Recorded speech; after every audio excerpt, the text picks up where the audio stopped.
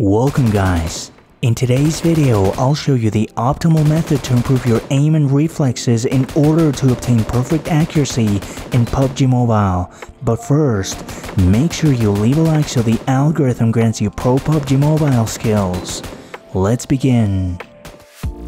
The ability to have accurate aim in PUBG Mobile is incredibly powerful as it will make it very easy for you to quickly focus your reticle on your opponents. But this mechanic is difficult to learn and it has taken many players months of practice to develop excellent aim. So how can we speed up this process? The first thing you need to understand is that aiming requires 3 different movements that work in conjunction. Movement number 1, reticle lock-on. This movement consists of moving your hip reticle towards the general direction of your target. Movement number 2, aim down sights. This simple movement consists of opening up the scope for precise focus as well as using the animation as a transition between movements number 1 and number 3. Movement number 3, target distance correction. This move is to compensate for the correction distance that is caused by inaccurate hip sensitivity. Many people tend to aim down their sights before locking onto their target, thus resulting in an exaggerated correction distance as you can see here. You should keep the order of the movements for optimal results. This is how optimal aiming looks like when done in a mechanical way. Reticle lock-on. You can see that the lack of precision in the reticle lock-on affects the speed when aiming at your target. To improve hit precision, you have to work on the following steps. Step number 1, basic lock-on training. This exercise will help you develop basic muscle memory for hip lock-on from all diagonal directions towards your target. Step number 2, fast lock-on training. Move the reticle in the same way as before, but this time do it fast to improve your speed and combine it with hip precision. Step number 3, movement tracking drill. This exercise will help you develop tracking skills for moving targets so that you don't lose precision even when your opponent is moving a lot. Step number 4, mobile target tracking drill. Run on the shooting range and keep your reticle on the closest target. Once you pass it, switch to the next one. This exercise will help you combine the skills you practiced earlier in order to develop precision and speed in your target tracking. Step number 5, vertical reticle positioning. Run in these houses and keep the position of the reticle at head level. It won't feel natural to do this, but you need to do it until you get used to it. What you are training with this drill is a secondary mode of focus when moving, with its priority being combat. That way, you will have 2 focus modes, looting and combat. Normally when we run inside a building, we tend to focus on the floor because we are looting, but focusing the camera on the floor is not optimal when there is danger nearby. In that situation, it is necessary to keep the reticle at a stable height while you are running, which will help you reduce the distance between a possible enemy and your reticle. I call this mode combat focus. In this mode, you focus directly at the same level as your head, positioning your reticle optimally. It doesn't feel natural at first, but it will become quite easy and convenient afterwards. Step number 6, horizontal reticle positioning. Run this way in these houses, but focus on maintaining the position of the reticle where an enemy is most likely to be. Avoid focusing your reticle on top of the walls next to you. Rather, be careful to keep it in the right place. This training process will improve your aim and hip reflexes if you train each exercise in order. It doesn't matter if you don't use gyroscope, the device you use, or if you play thumbs only. This video will improve your accuracy no matter what type of player you are. Target distance correction. Now that you have improved your hip aiming accuracy, it will be easier for you to focus on your targets. But still, you cannot completely eliminate the correction distance. There will always be a minimum distance that you will have to correct once you aim down your sights. This is thanks to the high hipfire sensitivity, which is naturally less accurate. This is completely normal. The general hip camera is not made for precision, it is made for changing directions when moving. Because of this, it's absolutely necessary to train your ability to correct the error distance when opening up your scope. So, in order to improve your focus reflexes when aiming, you have to master the following steps with all scopes.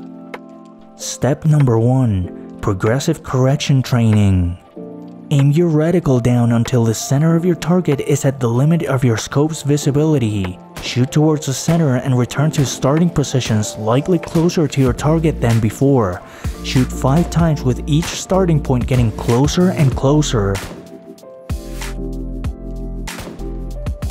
You have to do this from all 4 directions: down, right, up, and left.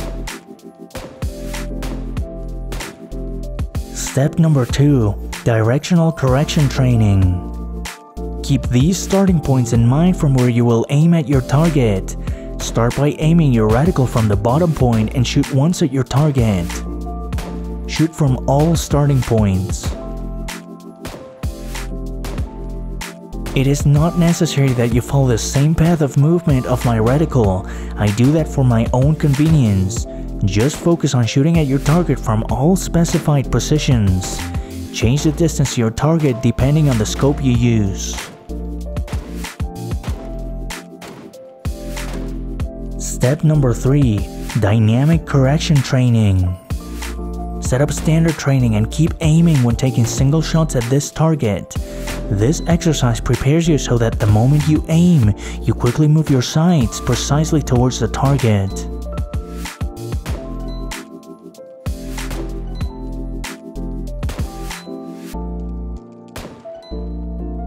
To improve your reflexes and aiming precision, you have to train these exercises in order. It is not a training routine. You have to master each exercise before you successively move on to the next. Now, having trained these 2 primary skills in reflexes and aim accuracy, you can be quite precise when aiming at a target. But there is one last skill you have to train in order to aim like the pros. And this is about combining the 3 aiming movements and doing them together regardless of the order in which they are specified. Movement combination. The key to aiming fast is to use the time it takes to aim down your sights to combine the reticle lock-on movement with the target distance correction. If you do the 3 movements separately and in order, this is how it looks like in slow motion.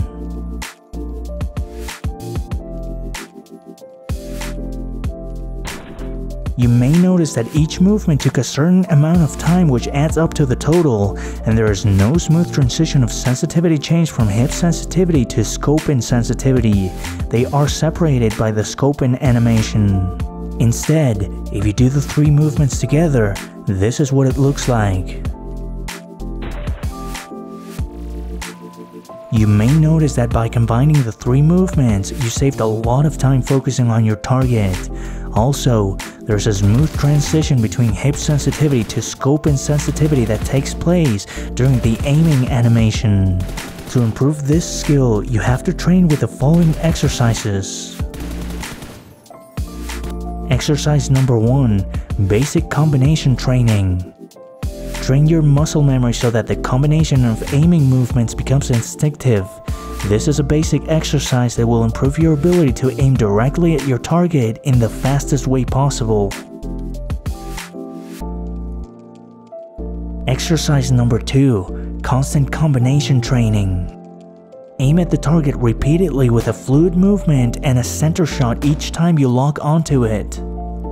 Once you get used to the movement, do it from all non-diagonal starting points. This exercise will train the basic combination that you trained in exercise number 1, but in a more dynamic way by adding more directions and a precise shot to the center of the target.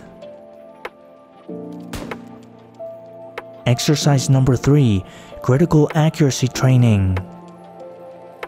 Set up standard training with static targets and 1% health set up with headshots only.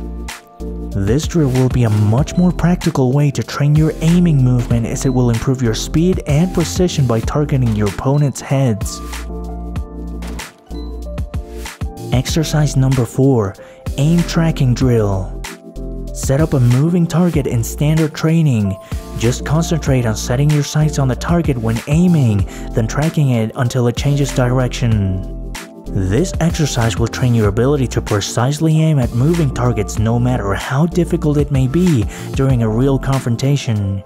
Increase the movement speed as you improve your skills. Exercise number 5, dynamic tracking drill. Set up standard training with several moving targets and 1% health. Set your sights on the closest target and shoot it.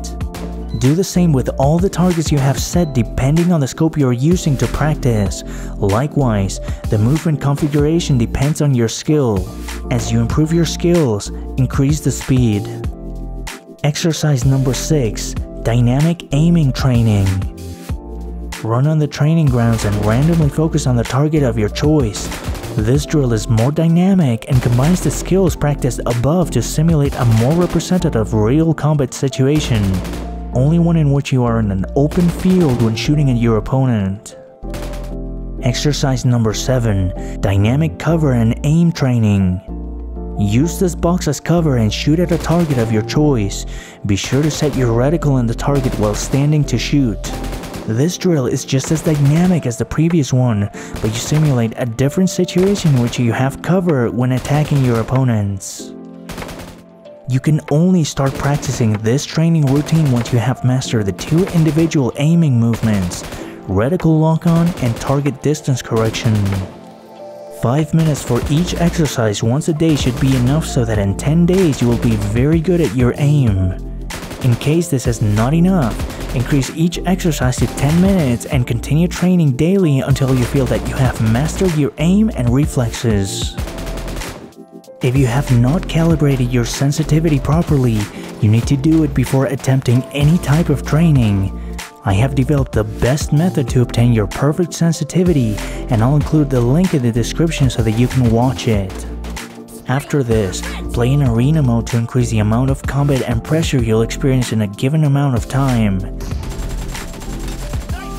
It is optimal to practice in assault mode on the ruins map because you'll have more ample opportunity to aim down your sights.